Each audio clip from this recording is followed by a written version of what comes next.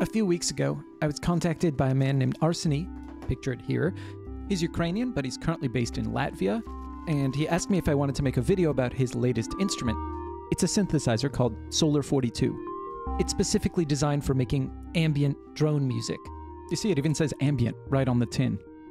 I said yes because I'd read a lot about it, and it seemed like a pretty unique instrument. By the way, since this was sent to me for free, I'm going to click on this little box when I upload the video. So when you see this on the screen, that's what that means. So this was originally going to be an unboxing style video. In fact, I kind of regret that you don't get to see my initial reaction on opening the box because it's a very cool object. It's kind of like the controls of a spaceship or something.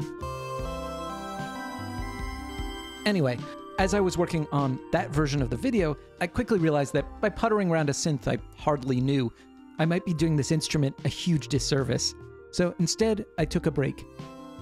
As I'm recording this now, I've had it in my hands for 3 weeks, and during that time I've played it almost every day. So let's get started. Let's make some ambient music.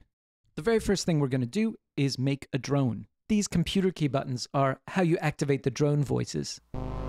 Each one activates a different voice. Let's start with drone voice 1. This is the actual oscillator block where we can configure how it sounds. Try to ignore the coffee stain to the left of it. There's a hold button up here, so I can just press that and the note will keep playing. Each of these buttons activates a different oscillator within the larger voice. And each of these knobs tunes the note.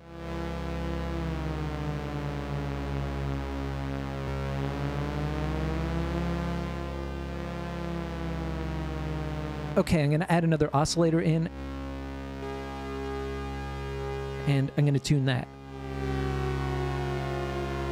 By the way, check out this knob. It sort of detunes all of the oscillators at the same time. Let's bring it back up. Another cool thing is this thing.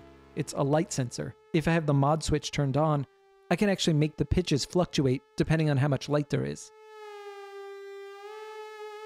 I'm not able to get a hugely musical sound out of this feature. At some point, someone's going to come along and they're going to be able to play this like an instrument. Now that we've got a drone going, we can use the keyboard to play melodies on top of it.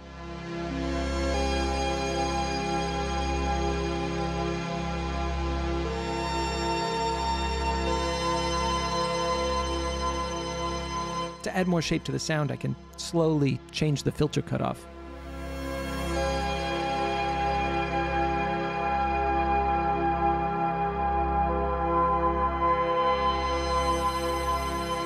This thing has 2 Polyvox low-pass filters. Polyvox was a kind of synthesizer made in the Soviet Union, and it's become something of a cult item, in part due to the distinctive sound of its filter. So part of the reason this sounds so cool is that right now, all of this is being sent through the built-in effects unit. A while back, Elta Music released a guitar pedal that had this same unique system. Almost like video game cartridges, you plug in the cartridge and then you can load different effects from it. Right now I'm using the Infinity cartridge. According to the manual, you can actually load different effects on the left and right channels, which is really cool. Also, you can plug a guitar into the Solar 42 and just use it as a giant effects pedal. I'm still slowly making my way through all of the effects. There are 12 cartridges, each with 3 effects. So far, the quality has been really high on all of the ones I've tried. Part of the reason that I've been going through them so slowly is that there are a few of them that I like so much that it's hard to motivate myself to switch to another cartridge. So far we've looked at the drone voices, we've touched on the melodic voices, but there's actually a weird third kind of oscillator. When I turn it on, it generates a tone, and then I can use these settings to do AM or FM modulation on it. You can use it to produce all sorts of weird sound effects. One thing about my own musical taste is that I don't tend to produce stuff that's very harsh sounding. The Solar 42 is very good at producing grimy, sludgy sounds, but because it's not really an aesthetic that I work in, those aren't going to be the sounds that I mostly showcase in this video. By the way, this also has a white noise generator. For some reason, doing filter sweeps on white noise always sounds great, so one thing I like to do is to take a pad sound that's maybe a little too basic and mix it with white noise. And then when we do filter sweeps with a low-pass filter, we get a pleasant kind of ocean waves effect. In the world of ambient, where often you just have one or two chords for the entire length of a piece of music, movement tends to be really important. Having a sound that subtly shifts from one state to another is often the thing that gives a piece of ambient music its shape. To address that, this thing has a bunch of different utilities for modulating parameters. There are 2 low-frequency oscillators, there's this 5-step sequencer, there's even this piezo microphone, which, together with this envelope follower, allows you to introduce all kinds of fluctuations. We can use these modulation tools to change the effects parameters or the filter settings. For example, right now I'm using the step sequencer to trigger the 2 voices. I'm also using it to control the filter.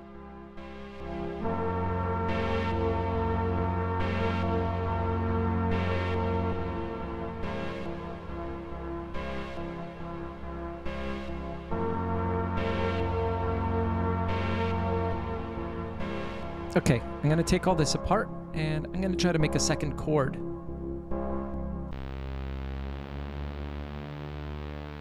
Once again, we find ourselves tuning oscillators. It really is an essential part of using this instrument. Every piece I've made using it has started with this process. As the website explains, part of the inspiration for this synthesizer is an instrument that Leon Theremin made in 1926 called the keyboard electric harmonium. In Theremin's machine, each of these knobs controlled the pitch of a different key. Okay, we've got 2 chords that are a whole step apart. Now I'm going to try to write a lead melody that works with both chords. Before I do that, I'm going to pick a lead sound. By default, the keyboard triggers these 2 voices here. These are the melodic voices. I'm going to turn the effects down, and I'm going to turn voice 4 down so we can hear what a single voice sounds like. Each voice has its own envelope. This knob lets you choose the shape of your waveform. There are a bunch to choose from. Some of the waveforms make use of this pulse width knob. Okay, I'm going to turn voice 4 back up.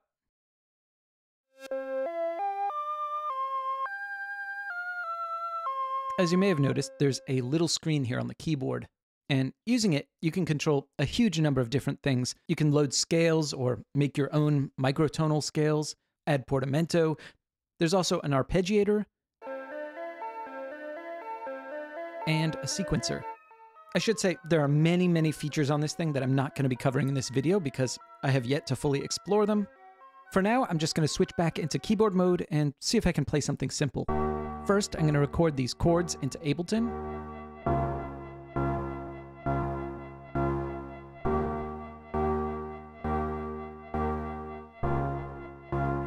Now I'm going to do the lead.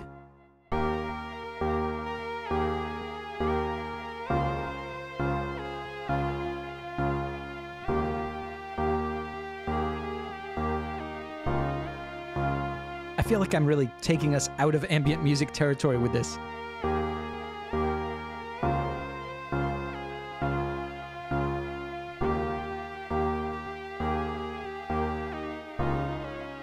Let's try adding some acoustic drums to it. What do you think? Should we add bass?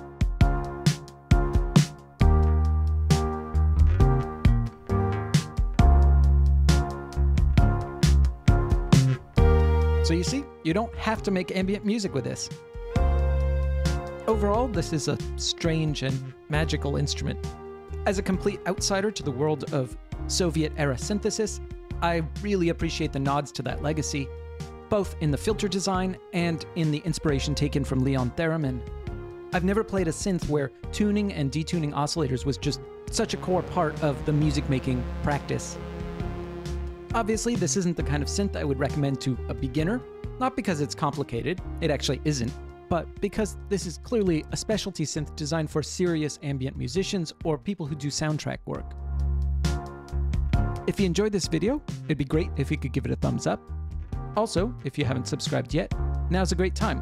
It's free, and if you click the bell icon, the YouTube app should notify you the next time I upload one of these videos. Okay, I think that's it. See you soon.